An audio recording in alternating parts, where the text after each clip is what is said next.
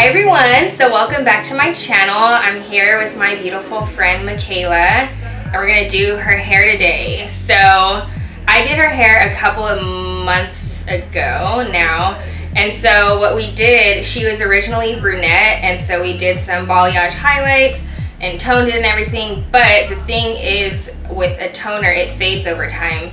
And last week we went hiking and got sunburned on a side note. Like severely sunburned, but I also noticed in the sun that her hair was turning a little bit brassy, and that happens especially if you're originally a brunette and you get highlights. And by brass I mean it could turn like orangey, it could start to look orangey, or else since this is a little bit lighter it could start to look a little yellow. And if you're not going for that look, and most people are not, then all you need to do is tone the hair. So today I am going to I'm not just going to tone her hair. At first I'm going to pull a few lowlights through because I want to make the blonde look better. So with blondes, it's good to have some lowlights coming through just so it looks more natural. It adds dimension when you have some lowlights coming through the hair. So we're gonna pull some lowlights through her hair that's closer to her natural color, which is up here. And then after we do that, we're gonna add a toner to cancel out any brass or yellow or orangey tones that may be in her hair now, and we're just gonna make it look bomb again. So yeah, this is something that I get requests a lot for. People email me all the time, what can I do? My hair is brassy, I got highlights and I hate it. So we're gonna talk about that today. So we're gonna get started, and yeah.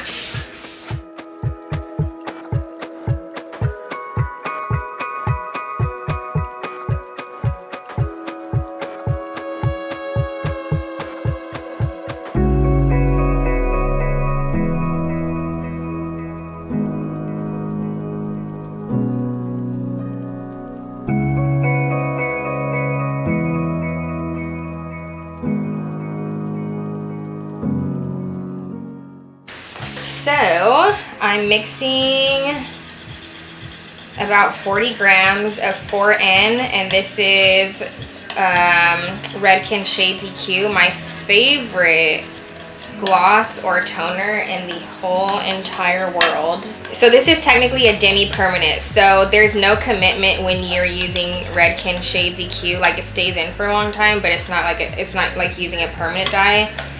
So I love it. I dye my own hair with it, and yeah, it's just freaking amazing. But I'm mixing a 4N, which is actually the same kind of brown that I currently have on my hair. So Michaela's natural root color is about a level 5, but I went a little bit deeper with a level 4, so that way it gives it a little bit more pigment, so that way she has room to fade. So we are gonna start applying these foils. Excuse my neighbors, like, just loudness. I'm just kidding. Is loudness a word? I don't know. But just ignore that. Ignore the blow dryer. Ignore all of that.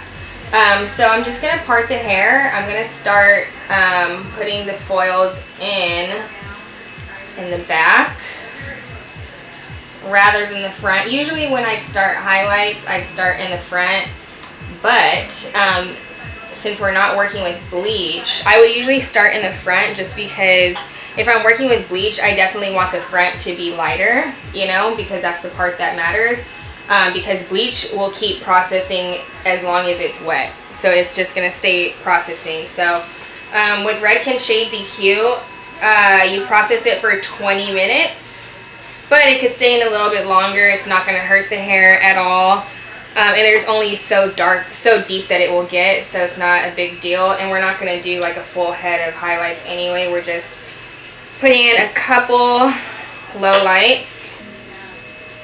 I'm using my Colortrak crocodile clips, which I love for holding a lot of hair, and I love these little clips for holding a little bit of hair. But yeah, as you can see, her hair here, I mean, it's even lighter.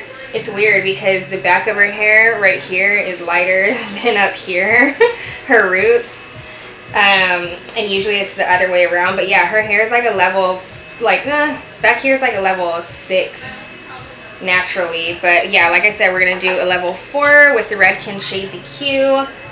because I want this toner to last, right? So we're gonna get a big piece like that, and we're gonna put some chunky lowlights like that.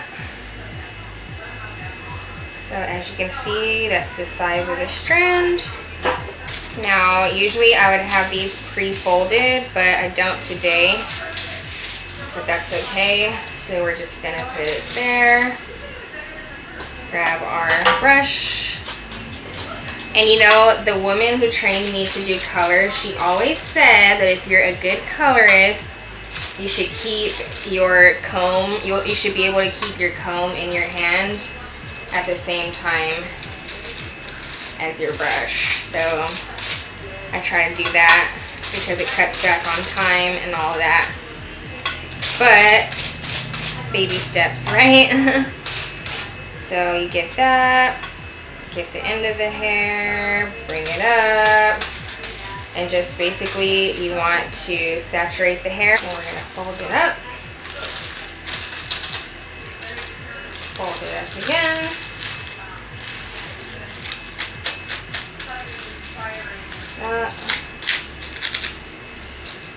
So the technique to put in lowlights is going to be not as, you know, it doesn't have to be as clean as if you were working with bleach, because bleach ain't no joke, okay? That's why you guys should never bleach your hair at home.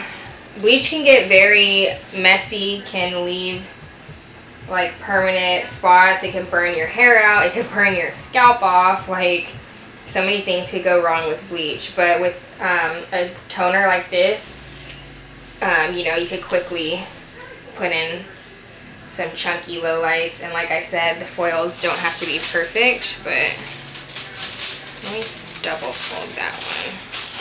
I'm going to do a couple more, and then I'm going to shut up and just get through this.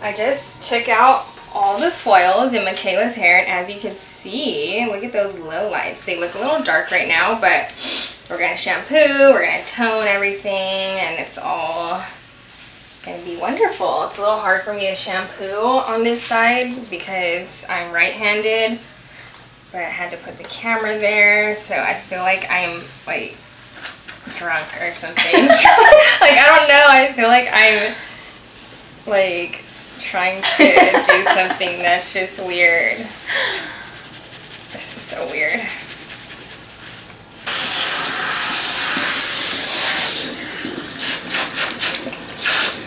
We're just gonna towel dry the hair.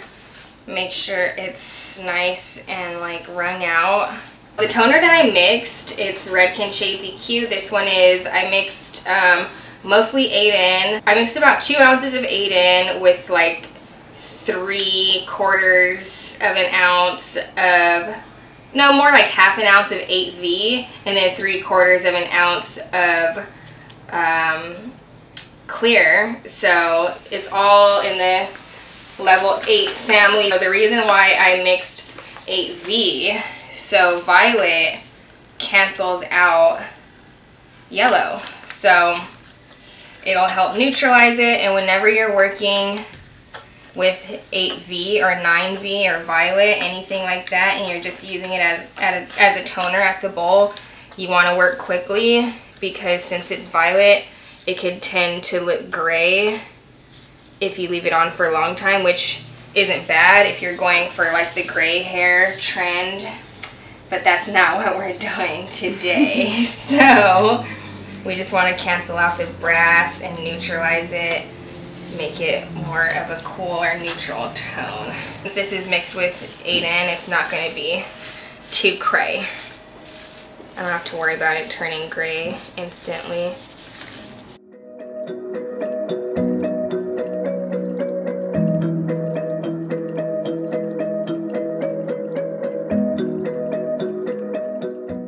So I'm gonna probably leave this on for about like 5 to 10 minutes. I'm just gonna watch it every 5 minutes. I'm gonna check it, but it's looking good. Right, so it's been about 10 minutes, and as you can see, look at that non-brassy color though.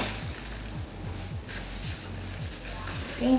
It's still blonde, it's still beautiful, except it's not orange or yellow, whatever. So, and it looks a little bit deeper here, but when we blow dry it and everything, you'll see how light it is. So we're gonna rinse this from the hair, do like a light shampoo, and then condition, etc.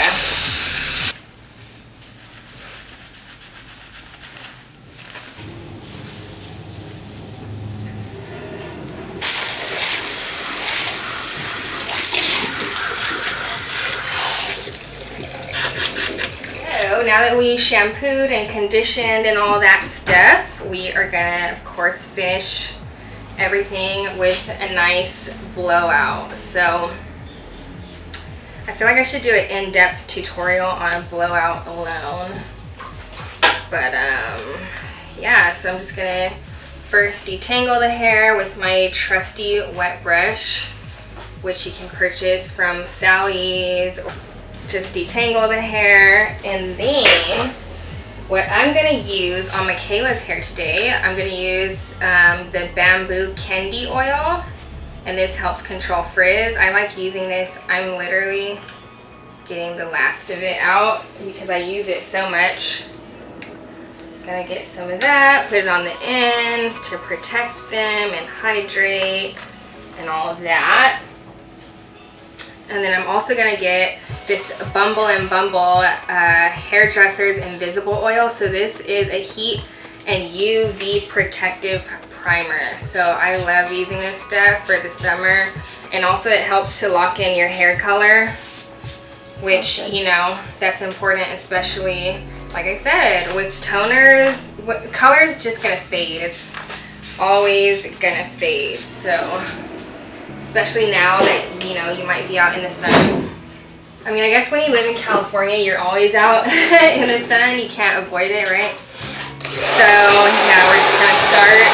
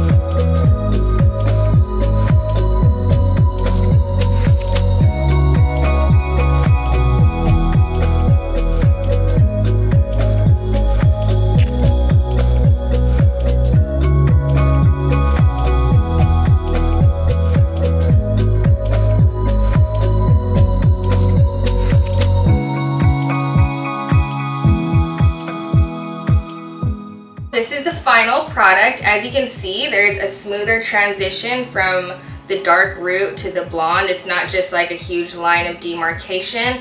And the way we got rid of that is by doing low light. So if you look at the hair, you don't necessarily see like, oh, it's like a bunch of chunky stripes. Like when you look at it with the naked eye, you can't tell. So that'll help with that if you're starting to feel like your blonde has outgrown or has grown out. And then obviously the tone is different, so it's still blonde, it's still rich, it's more natural or neutral now versus before it was very yellow. So I think that this is definitely a lot better with her skin tone and eye color. Look at her freaking face. That is it for this video. If you guys would like to see more hair color videos or hair cutting videos, anything like that, or if this video is helpful, please leave it in a comment. Let me know because I'm still getting the hang of doing these professional hair videos. Let me know if the things that I'm talking about are totally going over your head when I'm saying like 8V and all this formula stuff. Like, let me know how I can explain things better for you guys to understand, especially if you're a cosmetologist or you're in school or something like that. So let me know if I'm making sense or if I'm not making sense. But yeah, I hope you guys enjoyed this video, and you guys will see me in my next. Thank you for watching. Bye.